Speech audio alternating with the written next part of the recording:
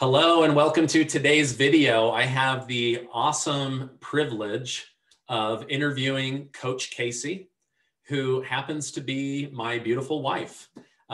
For those of you that are watching this for the first time, Coach Kacey does intimacy and relationship coaching and specifically focuses on women to help them be their best self, live their best life, have more intimacy and a better relationship with their spouse. So Kacey, thank you for doing this interview with me today. Yeah, thanks so much for, making this happen. I appreciate it a lot.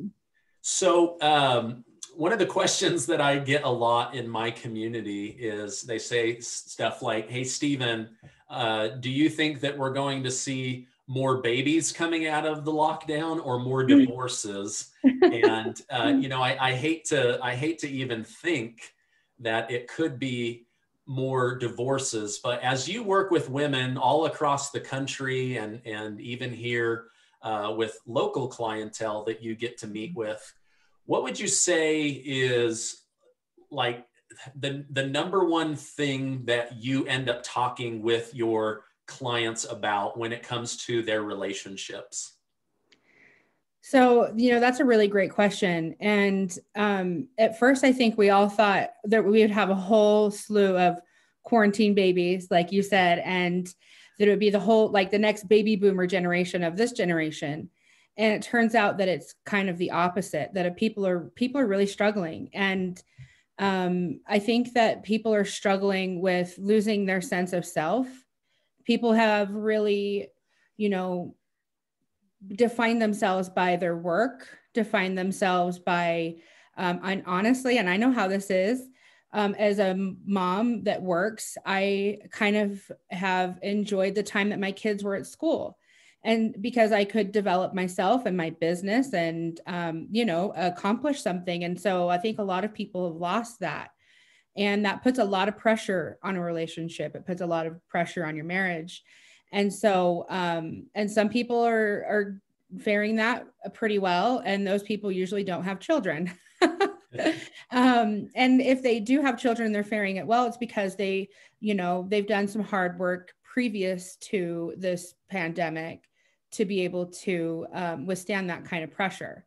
Yeah. So I think that what people, when they're coming to me right now, a lot of women are really struggling with how they've defined themselves. And so that's what I really try to help women do. And I actually have coached men here and there. I focus mainly on women because it's what I know. But couples here and there will ask for my help as well. But for the most part, I think people are trying to redefine themselves in a way that, makes sense during this time. So, yeah. And I think that's, that's the big part, I think, is defining yourself. Yeah. Well, I think, these crazy lockdowns have made people define themselves differently than they normally would. But, and you and I talk about this a lot when it comes to people that you're coaching. You had said to me one time that you thought the problem would be mostly men in the relationship, but where you find your coaching going is actually just setting the man aside and helping your client become her best self.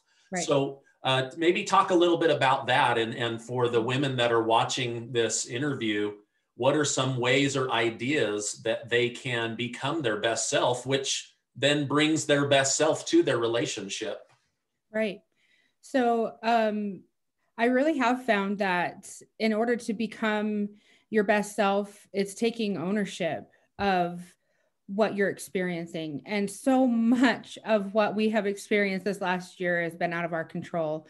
So I think it's made people feel like, if their relationship wasn't where they wanted it to be, at least they had their career, or at least they had their free time. And so I think it just makes people feel like it's just the straw that broke the camel's back. And so what I try to do is help women look at that and take ownership of what it is that they are contributing. And it's a really hard thing to confront as we go through this process of self-discovery. And it's not easy. It's painful. It takes humility and maturity, which is developed in this process. And a lot of people don't come with it. So I read something yesterday that really struck me, and it was that what narcissism is. And we hear this term now. I mean, I think a lot of personality disorders are now being thrown around like, oh, is he a narcissist? Or, oh, they have a personality disorder.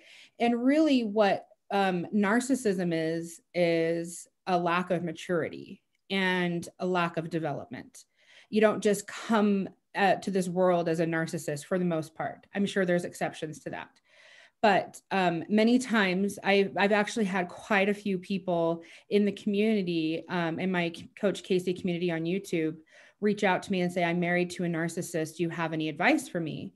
And that advice that I would have is, one, you can't change your partner, try as we might.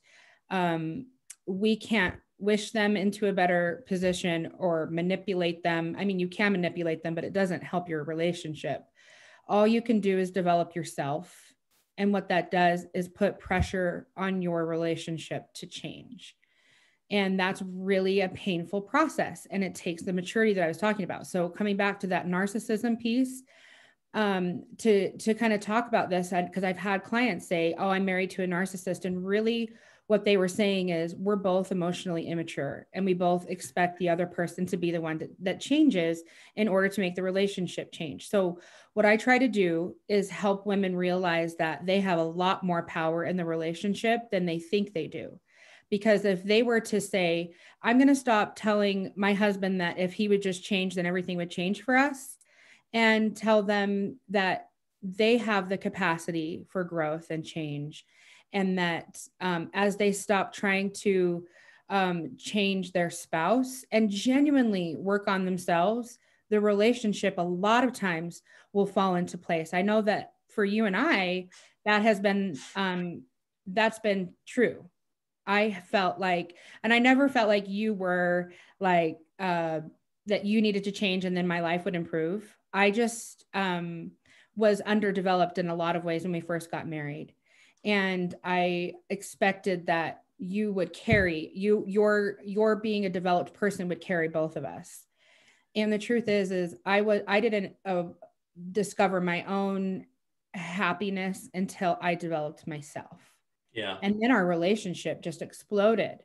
And I feel like we started out with a great relationship, but it wasn't until I figured out that I was in control of myself and my feelings, and that it was my job to manage those things and not yours, that our relationship really blossomed. Yeah, I see that a lot. I'm just going to give the male perspective. Okay. I see with a lot of my male friends that are married, some of them the same amount of time as us or longer or shorter, right? But either way is a lot of men are somewhat underdeveloped because they're expected to, be a man, go be a provider, be a great dad, be a great husband. And like the only time that they have outlet is, oh, am I going to go have a drink with the boys or go play cards or something like that?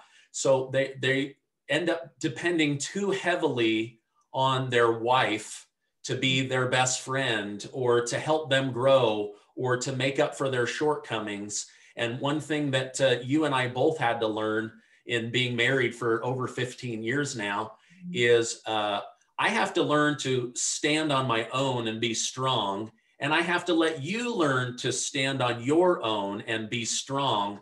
And then the two of us are strong for each other. Or when I'm feeling weak, you're strong and that strengthens me, and vice versa. Same thing, with the example to our children is they see us both be strong and independent, but work together. But do you see that when you're doing coaching where one spouse or both spouses are maybe not standing in their own strength, they're relying on the other person to be strong for them, and that kind of hurts the relationship?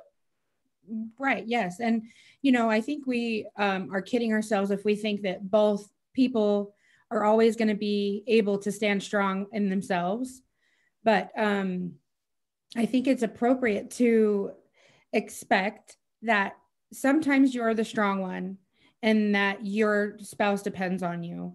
And sometimes it's flipped. But that being said, like you just have to expect that in marriage.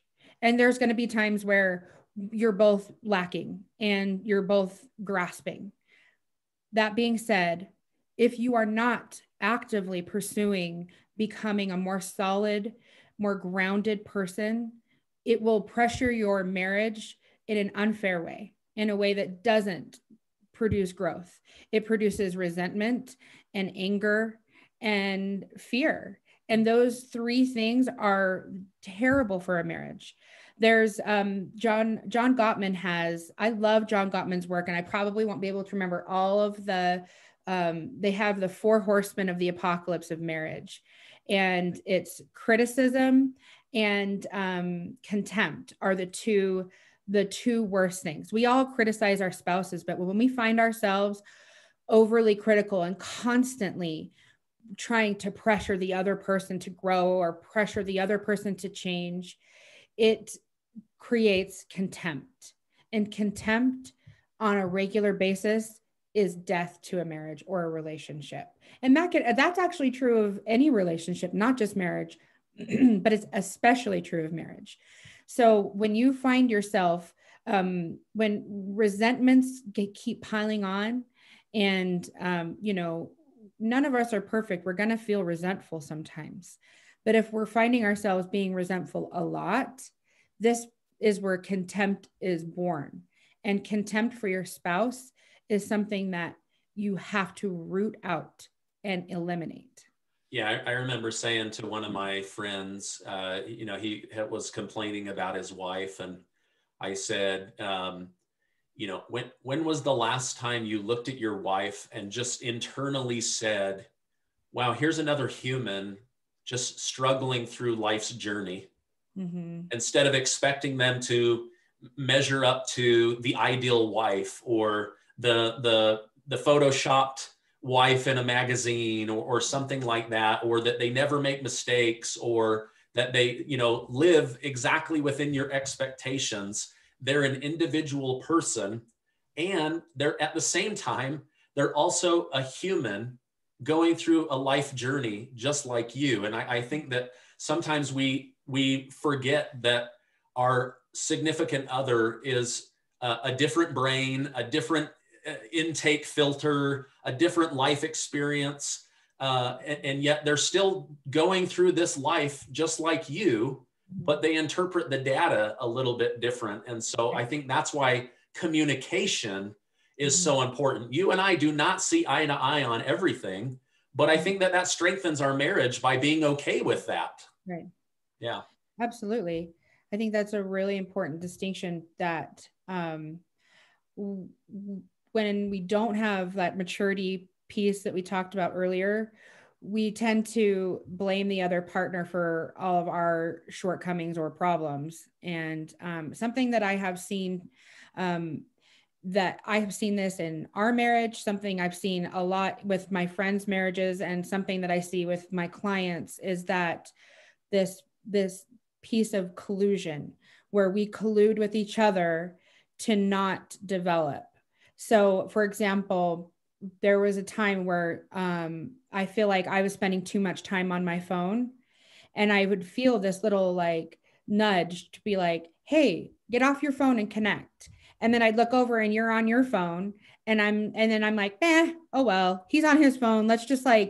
We'll just waste, what's 10 more minutes of wasting, just fully just letting that time pass by while I'm doing this, and I think that is a really, I think a lot of people do this, and not just with their phones, but with a lot of really unhealthy habits, that we collude with each other. That's where collusion begins, where you both kind of know you're doing something you shouldn't be doing, and you see the other person there, and they're kind of quietly going in that direction too. And you just don't change. You don't do the thing, that would actually help you, grow.